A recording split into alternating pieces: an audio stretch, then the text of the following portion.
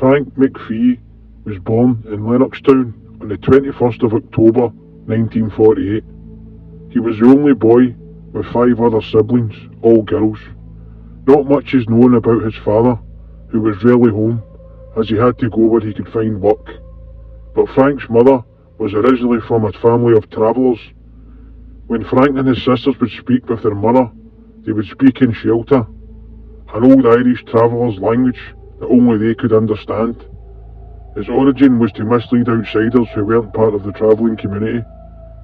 They moved to Edinburgh when Frank was around 11 years old for 2 years. Then the McPhies moved back to Glasgow's Rough Maryhill housing scheme to settle down. Frank's mother had been travelling most of her life and thought it should be different for her own kids, and they should be settled in one place. This is where Frank would make his notorious reputation. Frank quickly learned that Maryhill was a bit different to the other places that he had stayed, but Frank liked it.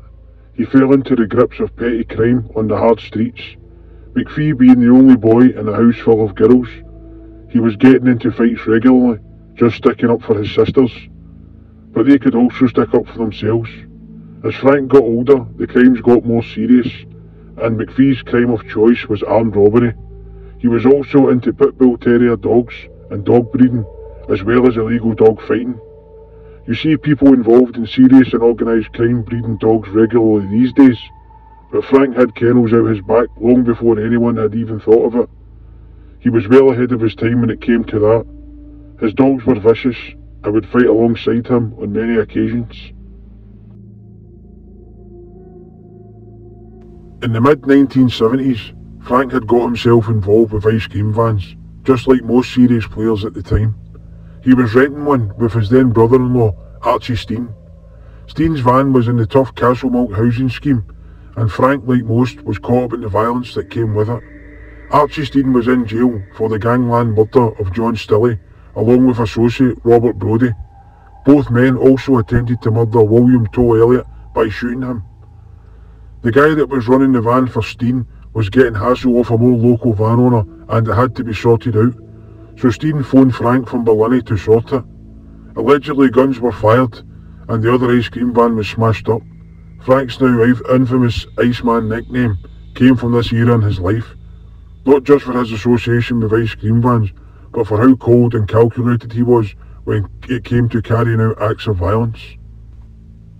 In 1978, Frank was charged with firearms possession, apparently on the way to do another frightener for Steen of another ice cream van. This, along with his part in a robbery of a local shop. He was sentenced to 5 years in prison. While in the Napa, aka Peterhead Nick, he met plenty of like-minded people, but in truth, he was a bit of a late bloomer. First time he'd really been caught for anything serious at then age 30. But that didn't slow McPhie down. In fact, he was making up for lost time, and was willing to do anything to make quick money. He controlled the tobacco and drugs in Peterhead jail. After his release from jail, he was then caught again for his part in another armed robbery of a post office. He was sentenced to another 5 years in jail in 1986. Frank was back out in the streets in early 1990 with yet more serious connections. He was really making his way up in Glasgow's underworld. The armed robberies were becoming too risky for Frank, even after he had walked free after sitting on remand for 110 days, charged for a North East of Scotland £42,000 raid in 1990. The cash was never recovered. He had got away with it. McPhie would then try and move into the lucrative drugs game. The following year, in 1991, he was an alleged gun for hire in notorious murders of Bobby Glover and Joe Bananas Hanlon.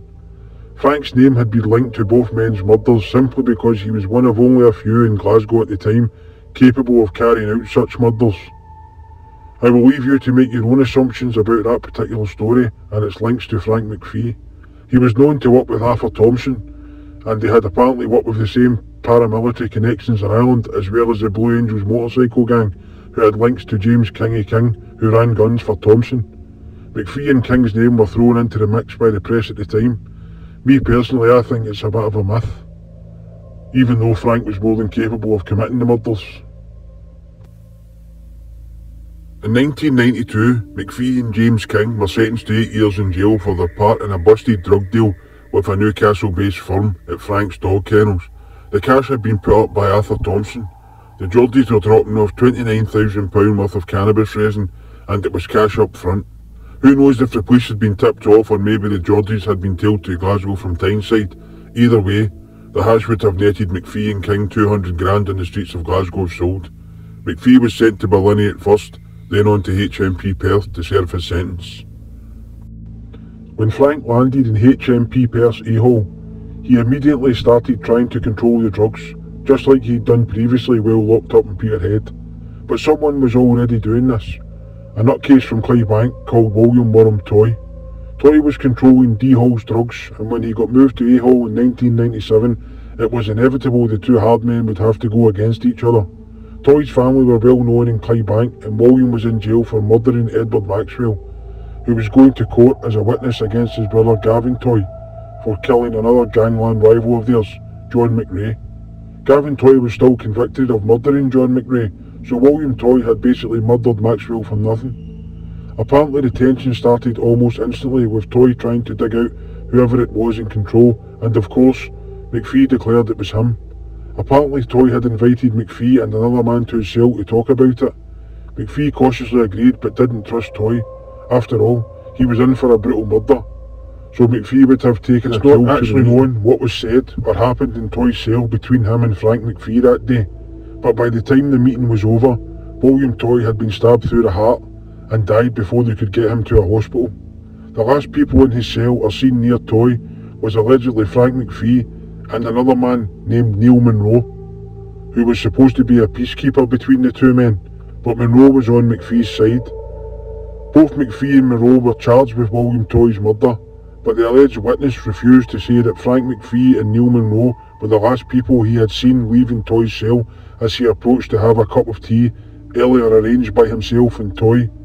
So the verdict was ruled not proven, and Frank McPhie and Neil Monroe walked on the murder charge at Perth Sheriff Court. When Frank was released from Perth prison, his notorious reputation had grown even more. After all, he had just walked on a prison murder. Some say he thought he was invincible. While he was in prison, his friend from Ballarnock, Colin McPhie, befriended a man called Christopher McGrory. McGrory from Lennoxtown allegedly had money, so Frank convinced McPhie to get McGrory involved in drug dealing as a financial backer. McGrory agreed. He had visited Frank up in Perth along with Colin McPhie, but McPhie and McGrory were already dabbling in the sale of cocaine, and Frank wanted a piece of the action now he was out. Truth be told, McPhie and McGrory were good friends, but that changed when Frank got involved. McPhie was too busy trying to please Frank and was becoming increasingly more distant to McGrory. Even so, McGrory still made McPhie his best man at his wedding and Frank his usher. It was at McGrory's wedding over in Ireland that they made a connection through a mutual friend of McGrory's. Christopher McGrory had got in over his head. He just couldn't handle Frank's short temper and his level of violence, and Colin McPhie's willingness to participate in this violence along with him. McGrory was becoming uncomfortable, so he had already told his wife he planned to do his own thing after this deal was done. The coke was coming from one of Frank's Irish contacts that he had made at McGrory's wedding, 2 kilos of it, but when Frank went to pick up, there was only 1 kilo there, so Frank and Colin said to McGrory, but Frank underestimated Christopher McGrory. McGrory had phoned the Irish contact because McPhie was trying to make him pay for the kilo even though it was missing, and McGrory had told the Irish mob he suspected that Frank had took it. Either way, the drugs had to be paid for. The Irish drug dealers had then phoned up McPhie, then told him about Christopher McGrory's phone call to them claiming that Frank had stole the kilo. It's not known where the kilo of cocaine went or who took it, but the Irish mob didn't care. They apparently told Frank to deal with it or they would send 2 people over that would. The last time Christopher McGrory was seen alive, he was being led into the back of his own white transit van by 2 men at Lambhill Stables. He was found dead in the back of his van just outside Douglaston Golf Club, Mulgai, on a secluded road. He had been strangled to death by someone's bare hands. McGrory's best man and his usher at his wedding, literally a few months prior, were both charged with his murder. After the trial at the High Court in Glasgow, the jury returned yet another not proven verdict for Frank McPhie and now McPhie. Apparently a crowd cheered in the gallery after the verdict was read out. Frank was now 50 years old, and after yet another not proven for a second murder in the space of 2 years, Frank really was on another level. He was always dangerous, yes, one of the most dangerous men in Glasgow, or a vicious bully depending on who you spoke to, but this was different. He was taking on all comers, including the Daniel and Lange families, for control of the drugs trade in the north of the city. He allegedly slashed one of the family's younger members across the face just to prove a point. Then after it, took himself round to the corner from his house on Guthrie Street to the family's Lockburn Road scrapyard, as if to say, if anyone wants to do anything about it, well, here I am. The cocaine in the deal with the Irish still hadn't been paid for, and Frank also allegedly gave someone a real tanking outside a pub to do with another local hardman in Daniel Heavy, John McCabe. In April 2000, Frank was issued with a threat to life warning by the CID. The two offers delivering it to him at his ground floor flat in Guthrie Street, Maryhill, recalled McPhie's attitude towards them, and the warning itself. He treated it with a carefree attitude and was more bothered about them coming to his door, annoying him with empty threats from so-called police intelligence about a contract being taken out on his life. If Frank was worried, he certainly didn't show it. The following month, on May 10th, Frank woke up and went about his daily business as normal. He jumped in his van and went to meet a friend up Postal. While he was there, he realised a blue car was following him. A high-speed chase through Glasgow developed. Frank had managed to evade the car chasing him, and as he got back to his house, he stepped out of his van and paused for a brief few seconds to look around for the car that had been chasing him. As he did this, Frank was hit and killed by a single shot to the head from a sniper's rifle from the drying area of the high-rise flats across the street from his house. This was no run-of-the-mill shooting. This was a professional contract killing. Frank was considered so dangerous at the time, whoever did this had to make sure it was done right, because Frank would no doubt be back for revenge. Frank died in the street while being cradled by his 11-year-old son, Frank Jr. John McCabe was charged with Frank McPhie's murder. The Clark brothers, who were friendly with McPhie, were also questioned over his killing, but the murder charge against McCabe was ultimately dropped through lack of evidence. John McCabe was a serious player and hard man, but the shooting with a sniper rifle was considered out his depth. John was an easy option for the cops, as he only stayed about 200 yards away from Frank and had run-ins with him, along with most of the other known faces in Glasgow. So who killed Frank McPhie?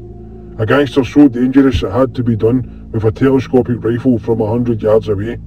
Was it Irish paramilitaries? One of Glasgow's two big families he had upset? The failure to pay back Christopher McGrory's Irish cocaine connection that went wrong? Relatives of McGrory? Who knows? But someone wanted him dead and got their wish. Frank McPhie's murder is still unsolved.